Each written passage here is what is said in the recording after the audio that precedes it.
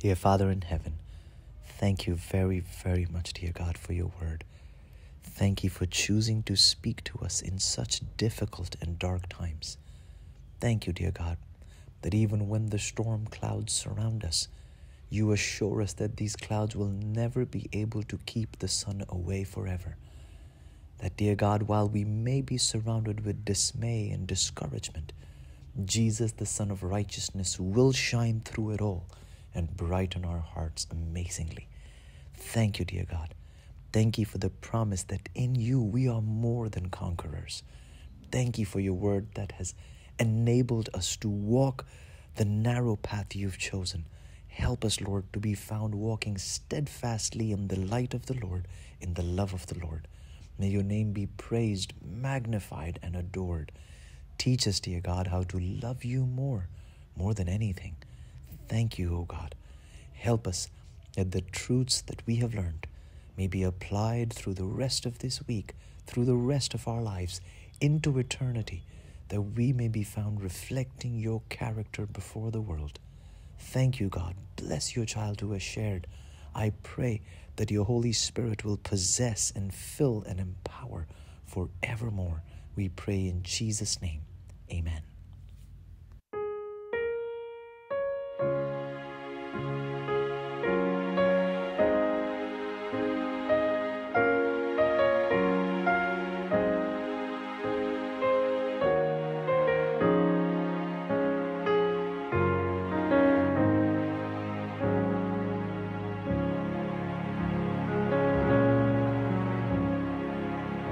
In Christ alone, my hope is found. He is my light, my strength, my song. This cornerstone, this solid ground, firm through the fiercest drought and storm. What heights of love, what depths of peace, when fears are stilled, when striving cease. My comforter, my all in all, here in the love of Christ I stand. In Christ alone, took on flesh, fullness of God in helpless babe. This gift of love and righteousness, scorned by the ones he came to save, till on that cross as Jesus died, the wrath of God was satisfied. For every sin on him was laid. Here in the death of Christ I live.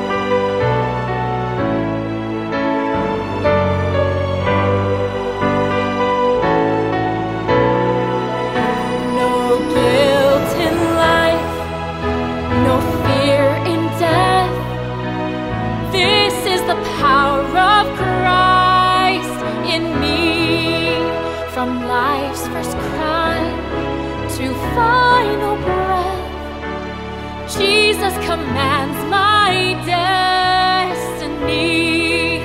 No power of hell, no scheme of man can ever pluck me from his hands till he returns and calls me home. Here in the power of Christ I'll stand. On Christ the solid rock I stand. All other ground is sinking sand. All other ground is sinking sand till he returns and calls me home. Here in the power of Christ I stand.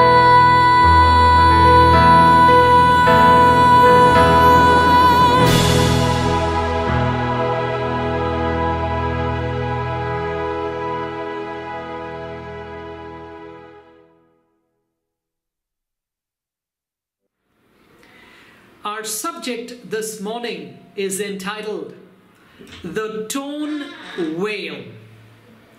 We are going to explore the cross of Jesus and why the veil was torn.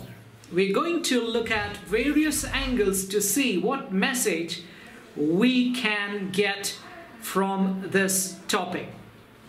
The synoptic gospels of Matthew, Mark, and Luke, they mention of a supernatural event that took place the very moment Jesus breathed his last. They talk about the event that happened in the temple. Let's see what Matthew records. Matthew chapter 27 verses 50 and 51 says, Jesus, when he had cried again with a loud voice, yielded up the ghost. And behold, the veil of the temple was rent in twain from the top to the bottom. And the earth did quake, and the rocks rent. Beloved, God the Father, he tore the veil of the temple, the center of worship, and it was Passover day. Millions of people had gathered there. God tore that most significant veil from top to bottom to signify that something very important happened on Calvary. You know, that veil was the most important cloth piece on planet Earth. We will take a look at that colorful veil that was torn on Good Friday. The veil that was torn was the one that separated the holy place from the most holy place in the Hebrew sanctuary. God's presence was hid behind that veil.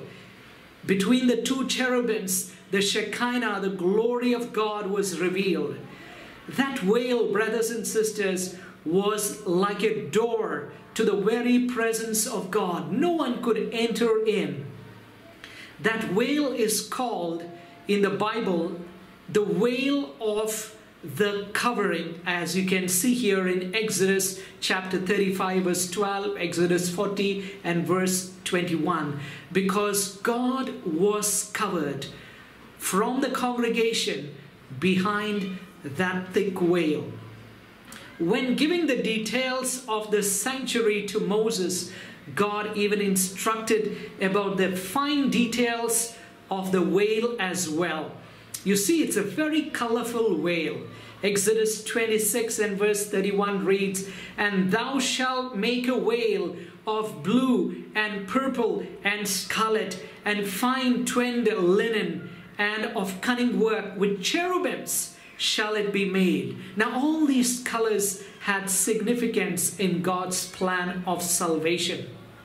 Josephus, the first century Jewish historian who lived during the time of Christ, he elaborates on the significance and the colors of that veil of the temple in his famous book, Wars of the Jews, Book 5.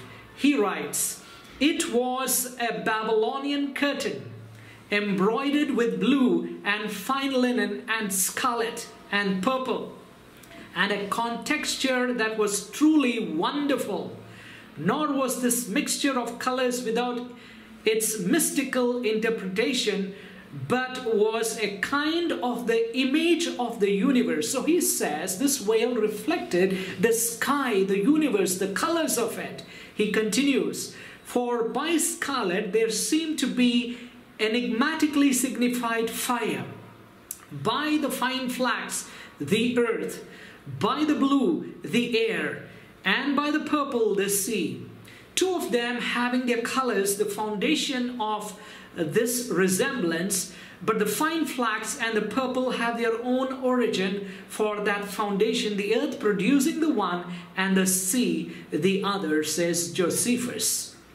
Beloved, as God dwells in the third heaven, according to 2 Corinthians chapter 12 and verse 2, beyond the colors of the sky and the universe, God dwelt in the third division of the sanctuary, behind the colorful veil which had the colors of the universe. The first apartment we know was the court. The second apartment was the holy place, and the third was the most holy place where God was there. In heaven, we have the original temple. God told Moses to build a copy of it on earth. The original is in heaven. Many prophets saw it. Isaiah saw the heavenly temple, and he wrote thus in Isaiah 6 and verse 1. "In the year that King Uzziah died, I saw also the Lord sitting upon the throne, high and lifted up, and his train filled the temple." You know, the Hebrew word there for train is shul. And Strong's Hebrew Dictionary gives us the meaning of this word shul. I quote, "From an unused root meaning to hang down, a skirt, by implication, a bottom edge, hem, skirt, or train." Now, in the context of the temple, the train is the hanging down or the covering or the hem of God's garment. Another version translates it this way: "The temple was full of the white skirts of his robe." So the veil was like God's robe. It was the hem of his garment. He was there, and this was his covering. And the veil was there that divided the holy from the most holy. Remember, dear brothers and sisters, in Matthew chapter 9, a woman who had an issue of blood, she comes and touches the hem of Jesus' garment. And what happened? Instantly she was healed. She came by faith. Now, touching the hem of Jesus' garment was like touching Jesus himself, because it was connected to the Lord himself. So also the priests, on a daily basis, they came with blood to the sanctuary, and they would be there at the hem of God's garment, and they would pray before that, and virtue from God flowed from God through his garment and healed and forgave the people who asked for forgiveness. You know, when Jesus died, that veil was torn. The Gospel of Mark talks about the tearing of two things. Mark uses a very rare Greek word not found anywhere in the Bible. He uses the word schizo just twice in the entire Gospel. Once he uses at the baptism of Jesus, and once at the death of Jesus, he uses the Greek word schizo. At the precise moment when Jesus began his ministry on earth, the word schizo is used. Writing about the baptism of Jesus, Mark records in Mark 1 and verse 10, and straightway coming up out of the water, he saw the heavens opened, and the word opened is schizo, and the Spirit like a dove descending upon him. Again, at the precise moment when Jesus ended his ministry on earth, the word schizo is used. Writing about Jesus' death, Mark writes in Mark 15 and verse 38, and the veil of the temple was rent, and that's the Greek word schizo, in twain from the top to the bottom. Just twice, Mark uses the word schizo. In one place, the sky was rent open, and the other place, the veil of the temple was rent open. There, the voice of God was heard from the torn sky, and here God's presence departed from the torn veil. As the curtain covered God's presence, beyond this God's presence in the sanctuary, so also beyond the sky, God's presence was covered as well. And the sky is called a curtain in Scripture, as you can read in Psalm 104 and verse 2, who stretcheth out the heavens or the skies like a curtain. So you have two curtains here that were torn. Both the curtains, the celestial curtain and the temple curtain, were ripped apart, marking the beginning and the ending of Jesus' ministry on earth. And Josephus, remember, told us that the temple curtain reflected the colors of the celestial curtain. In fact, there are some very interesting parallels of the tearing of the two curtains. You see, the baptism concept is seen in both these places. Both occurred, if I may say, during Jesus' baptism. Now we all know Jesus was baptized at River Jordan by John in the water. But there was another baptism that took place on the cross. It is the baptism of fire. Regarding Calvary, Jesus told his own disciples in Mark 10 and verse 38, "Can ye drink of the cup that I drink of, and be baptized with the baptism that I am baptized with?" Yes, Jordan was baptism, and Calvary also was baptism. The ripping of these two curtains happened at these two baptisms. The Elijah concept was present as well on both these occasions. Regarding John the Baptist, the one who baptized Jesus, Jesus himself said in Matthew 11 verse 14, "And if you will receive it, this is Elias which was to come." And on the cross, when Jesus said, "Eloi, Eloi, lama sabachthani," the Jews thought he was calling for Elias.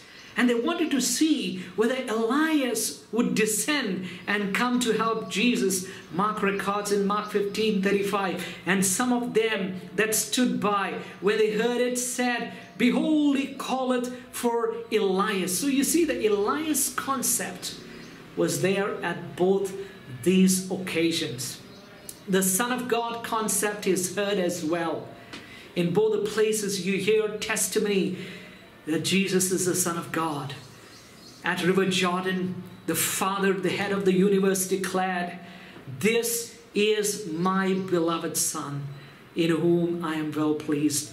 And at Calvary, the centurion, the head of the Roman soldiers, he said, "Truly, this was the Son of God." Yes, the Son of God concept is declared in both these places. The descending concept is seen as well.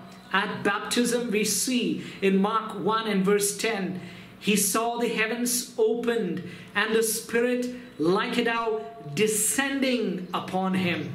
Yes, something came down at baptism. The Spirit came down. And at the cross, we see in Mark 15 and verse 38, and the veil of the temple was rent in twain from the top to the bottom. Yes, something was torn from up to down, and the curtains came down. The tearing from top to bottom, beloved, tells us that man did not do it. God did it, because if man has to tear anything that is hanging, he will tear it from bottom to the top. But this was done from top to bottom, because someone who was at the top up there, God himself in the heavens, tore it. And finally, you see the Spirit concept is seen in both the places. We see the Holy Spirit coming down in one place and Jesus' Spirit leaving him in another place. Mark 1 and verse 10. He saw the heavens open and the Spirit like a dove descending. Yes, there at baptism, the Father sent the Holy Spirit upon his Son.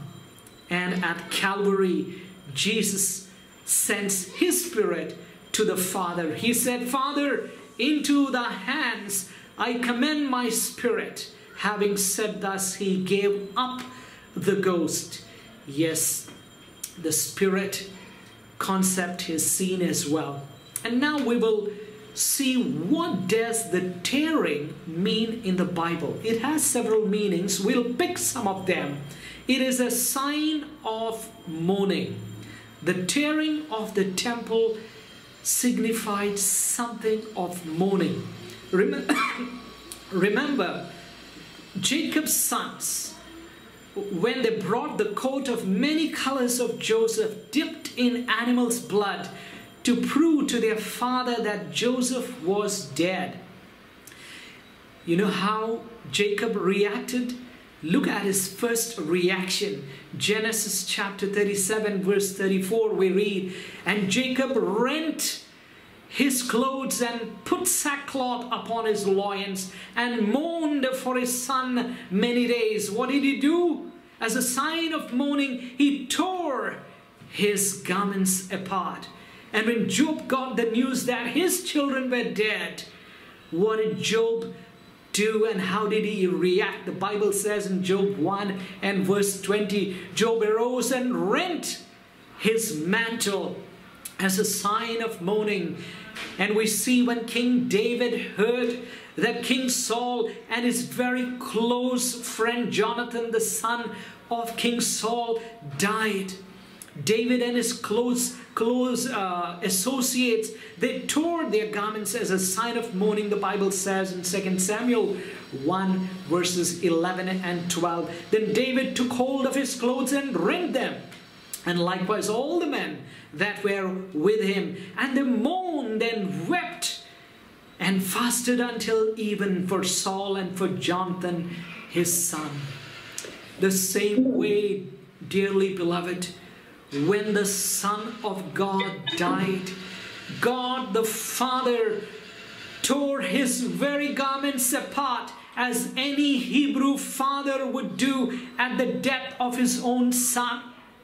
God wanted the high priest and all the priests and all the people to know that his only begotten Son was dead and he was mourning. He wanted heaven and earth to know that now he is a sonless father. You know, the day Jesus died, there was a vertical and a horizontal tearing.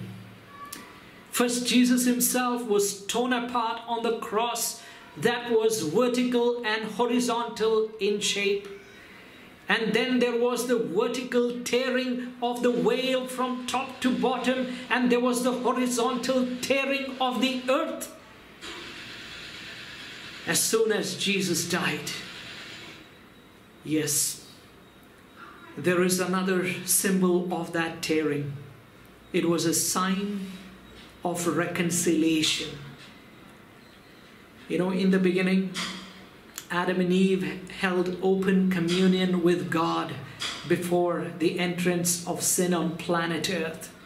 What joy it was every day for them and for God to meet each other in the garden in the cool of the day, to speak to Him face to face. In the presence of God is fullness of joy, and at His right hand there are pleasures forevermore, the psalmist says. But as soon as Adam and Eve sinned, they feared the presence of God, and they hid when they heard His voice behind the trees of the garden. You know, the sinful couple finally were driven from the presence of God from Eden. Sin is a wall of separation between holy God and sinful man. The scripture says in Isaiah 59 and verse 2, "But your iniquities have separated between you and your God." But God, even though He drove them out, God was going behind them unseen by them. God was longing to associate with them. He was missing the companionship of the human family. And through the sanctuary, God came very close to man again. He told Moses in Exodus 25 and verse 8, "And let them make me a sanctuary that I may dwell among them." Can you see God, how He longed to be with them? He was dwelling with man in the Garden of Eden, meeting them every day. But sin brought that separation. And God says, "I want to dwell with you, but I can dwell with you only through the sanctuary." And God had a thick veil, the curtain that separated Him, that kept Him apart. You know, we were all quarantined because of sin. God had a special room, an inner room in the sanctuary. The veil separated God from man, but He came so close to man except for that veil. No man could enter into that room. Even the priests were barred when they came daily to the holy place, even to peep into the sanctuary, into the most holy place. Remember angels? They were there at the gates of the Garden of Eden to stop them from entering into Eden, the presence of God. So also there were angel figures on the curtain indicating to the priest that they cannot cross this line. Exodus 26:31 says, "And thou shalt make a veil, with cherubims shalt thou make it." Only one man, the high priest, and that too once a year. He would come beyond the veil into the presence of God on the Day of Atonement, and that too with blood of bulls and of goats, with fear and trembling in his heart. He would step into the very presence of God beyond the veil. On a daily basis, the priest would come with blood of animals and stop right in front of the veil. The scripture says in Leviticus 4 and verse 6, "And the priest shall dip his finger in the blood and sprinkle of the blood 7 times before the Lord, before the veil of the sanctuary." So coming before the veil was coming before the Lord according to this text, because that's the closest man could come to God, before the veil on a daily basis. You know, the blood was not put upon the veil. It was put before the veil. It was sprinkled on the altar of incense, which was before the veil. Remember, one man had the privilege to go to Mount Sinai and behold the glory of God. Not the full glory. God said, "You cannot see my face and live." No man can do that. But God still displayed His glory. He showed him His back parts. He showed him some of His glory. And when Moses came down from that glorious presence, holding the 2 tables in his hands, the 10 Commandments, the Bible says that Moses' face was shining and glowing, that even Aaron, the high priest, felt it very hard to look at the reflected glory from the face of Moses. In Exodus 34 and verse 33, till Moses had done speaking with them, he put a veil on his face. Moses had to put a veil so that people can be comfortable. Beloved, if Moses had to put a veil to cover his face, which reflected the glory of God, how much more it was necessary for God to put a thick veil so that his glory would not be seen by people lest they die. You know how thick was the veil of that temple? According to Josephus, the first century Jewish historian, he tells us that it was 60 feet high. 60 feet. And that is almost 6 stories high, because 10 feet is 1 story in our measurement today. 60 feet high, 30 feet wide, and it was 4 inches thick. Can you imagine a cloth 4 inches thick, 60 feet high, 30 feet wide? And you know how many men it took to take and lift the cloth to place it in the temple? Josephus tells us 300 men had to lift it up to put that thick cloth in its place. God put a thick covering lest his Shekinah goes through and people see his glory and they perish. So a veil, a thick veil, stood between God and sinful man. It was a closed door all the time. Even though blood was sprinkled in front of it, that veil could not be opened up, because the blood of animals, the blood of sheep and goat, bulls and rams, lambs and doves, the blood of all of these animals and birds cannot take away sin. Hebrews 10 and verse 4 says, for it is not possible that the blood of bulls and of goats should take away sin. And yet God told them to do, because it showed something else. It reflected something else. It prophesied through its symbolism something else. It foreshadowed something else. And that something finally came. Finally, the Lamb of God appeared. God himself sent his Son in human flesh. Divinity was clothed in humanity. He took a human body. God, who is a spirit, took flesh and bones to cover himself of that glory, and then offer himself finally as a sacrifice for humanity.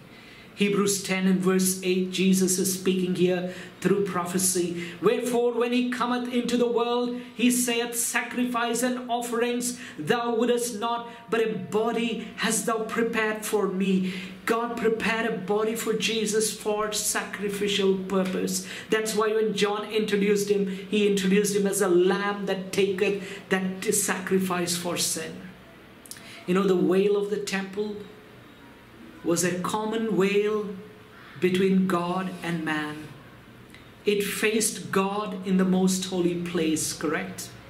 And it faced man in the holy place. That veil represented Jesus, who was that one mediator between God and man.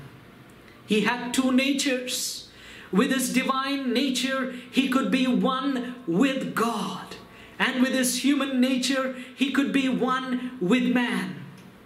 He came as the Lamb of God to take away the sin of the world that separated God and man.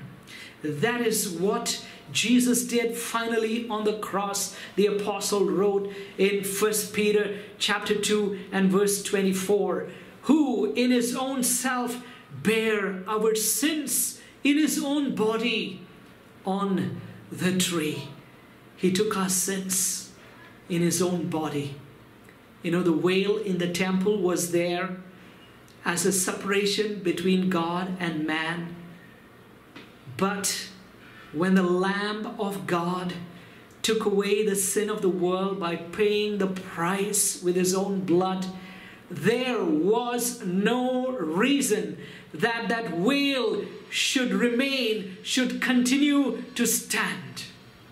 So when Jesus paid the full penalty for sin and died on Calvary, the Father removed the veil of separation that stood between a holy God and a sinful man. Matthew records, Matthew 27:50, Jesus, when he had cried again with a loud voice, yielded up the ghost, and behold, the veil of the temple was rent in twain from the top to the bottom.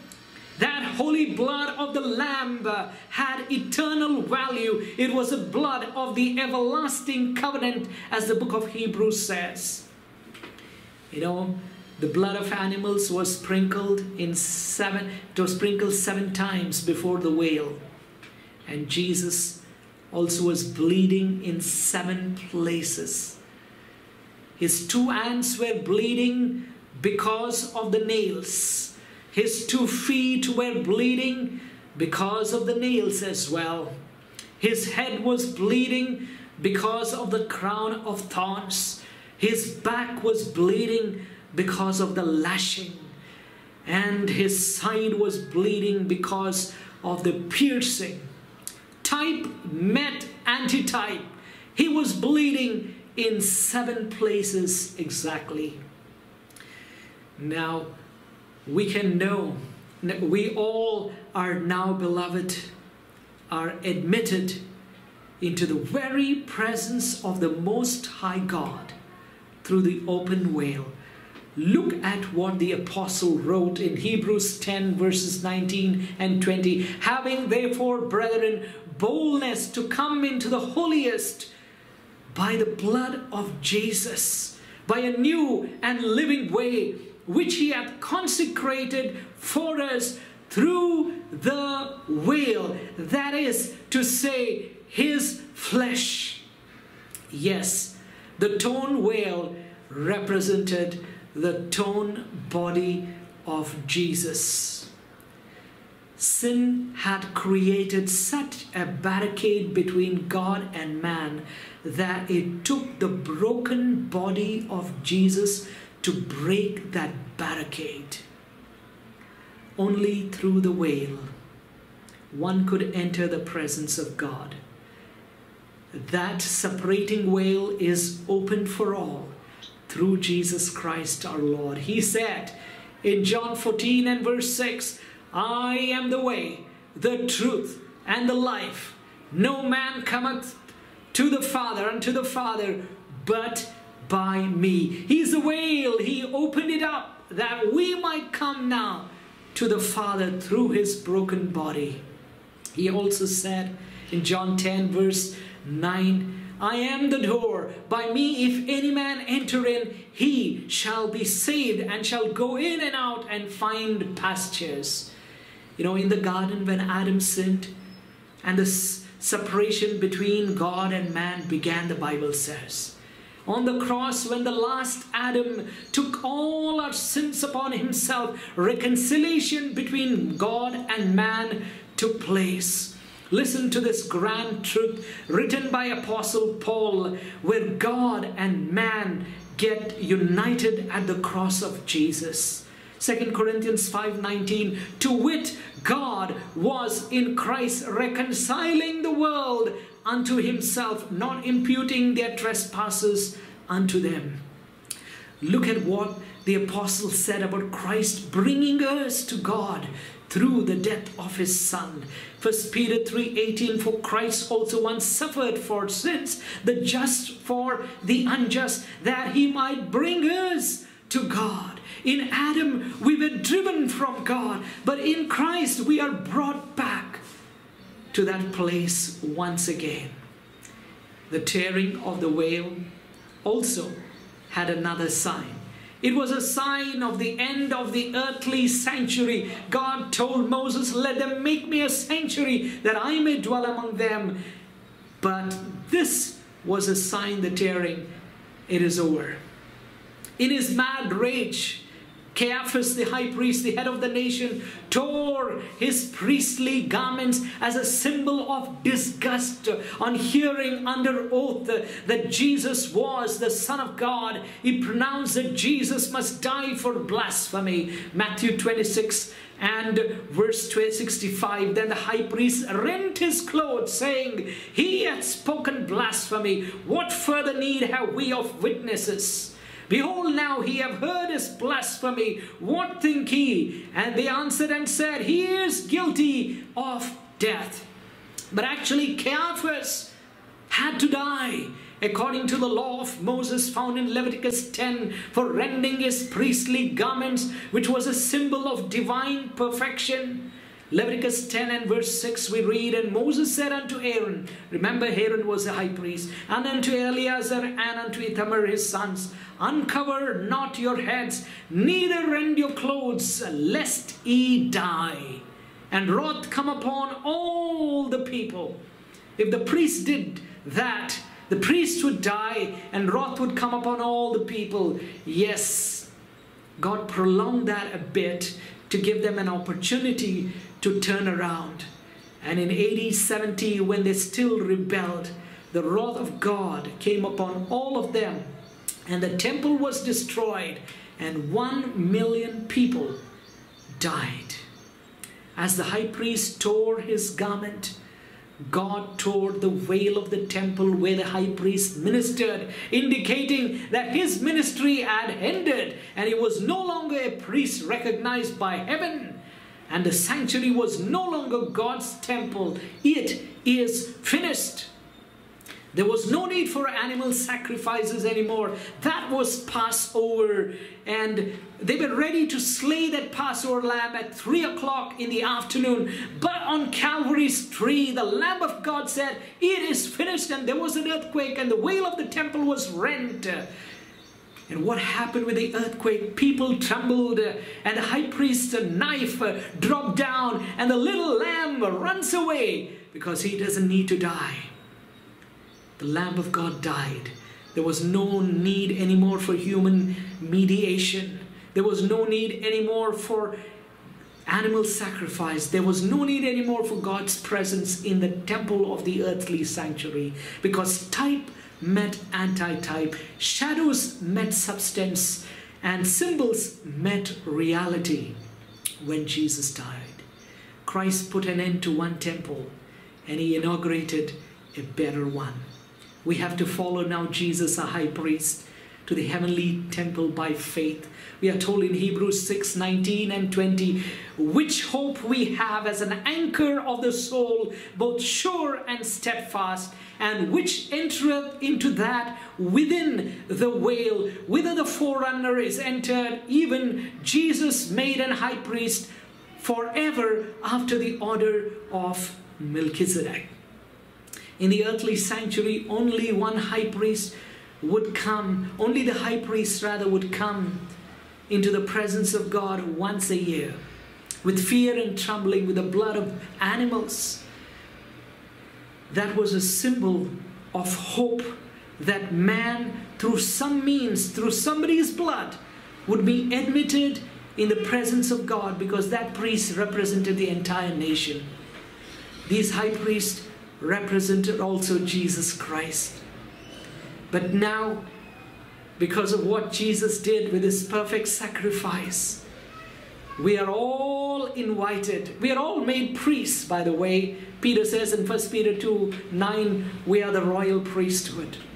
We are now all invited to come into the presence of the Almighty God. God is telling us, don't fear, my child, like the priest feared when they entered the earthly temple. He says, come boldly, because of what Jesus did. In Hebrews 4 and verse 16 we read, "Let us therefore come boldly unto the throne of grace, that we might obtain mercy and find grace to help in the time of need." That throne is called the throne of grace because mercy met wrath and settled the matter of sin forever. From that heavenly mercy seat, we obtain mercy. Jesus stands there and he says, "My grace is sufficient for you. My strength is made perfect in weakness." As we close, beloved, I want to tell you a story. Bill and John, two brothers, lived on adjoining farms. But one day, they had a very deep quarrel. Before the quarrel, they met every day and enjoyed each other's company. But that practice stopped after the quarrel. There was nothing left in both of their hearts but bitterness and anger towards each other. One morning, John answered the knock at his door. It was a carpenter. The carpenter asked if there was any work for him to do. John said, "Well, I think there is some work that you could do." So he took the carpenter to the place where the two properties met, his and his brother's. And he showed him how his brother had taken a bulldozer and created a creek where the meadow used to be once upon a time. And John said, "I know he did this to anger me. So I want you to help me to get even with him by building a fence so that I don't have to see his face anymore. I don't have to see his property anymore." And John immediately, after giving that work to the carpenter, he went on a short vacation. And the carpenter started working very hard. And when John came back, to his shock, he noticed there was no fence. The carpenter used all his skill and the wood and built a bridge instead of a fence. His brother Bill, in the meantime, was noticing this bridge being built by the carpenter of John, and he was quite moved that his brother could do such a kind act of love to reconcile each other once again. The two brothers finally met in the middle of that bridge and embraced each other and asked each other's forgiveness. What a joy it was for the carpenter to see that what he planned, it worked. Soon after that, the two brothers, Bill and John, saw the carpenter packing his goods to leave. Both the brothers asked him to stay for some more time. They said, "We have more work for you to do." But the carpenter replied, "I'm sorry, I have other bridges to build." Yes, dearly beloved, sin brought the separation between God and man with a gulf that was so wide. But there came a divine carpenter to build a bridge across the chasm with his own cross. You know, we gave him the pieces of wood for one purpose, but he took the same pieces of wood and made a bridge that would connect God and man, that would connect heaven and earth. Jesus paid it all on the cross.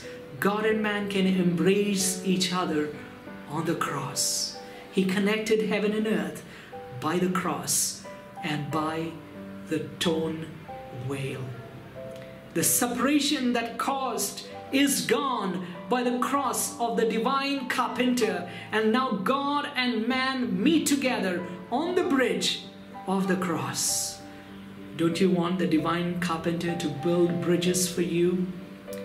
You might be having bitterness with somebody, but ask this divine carpenter to remove the wall and build a bridge, and he will do exactly that for you.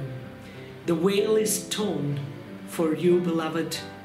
God is inviting you and me to come boldly to the throne of grace because of the open veil, the torn veil. He's waiting for you. What holds you back? Make that decision today.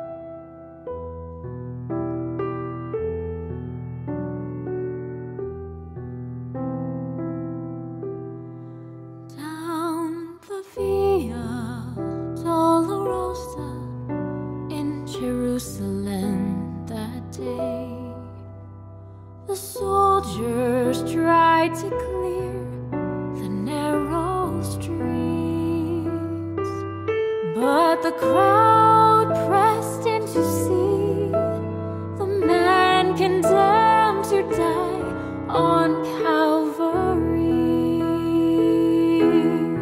Down the Via Dolorosa, called the way of suffering, like a lamb came my Messiah, Christ the King.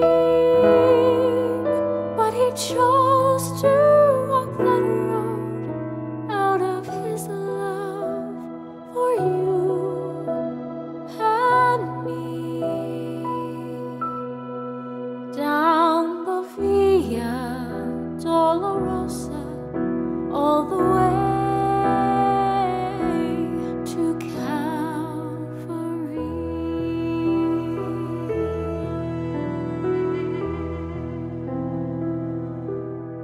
He was bleeding from a beating. There were stripes upon his back, and he wore a crown of thorns upon his head. And he bore with every step the scorn of those who cried out for his death.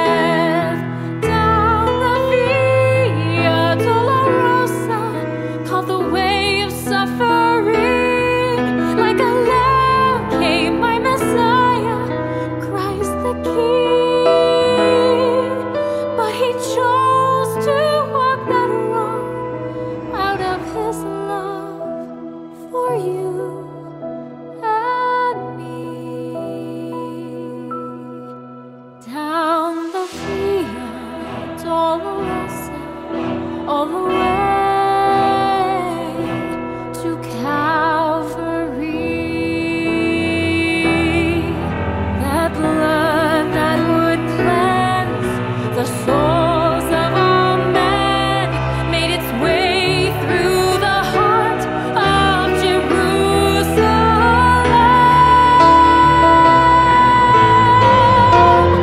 Down the Via Dolorosa, called the way of suffering, like a lamb came my Messiah, Christ the King.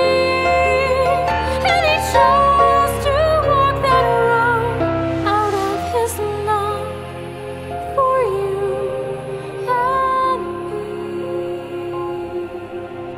Down the Via Dolorosa, all the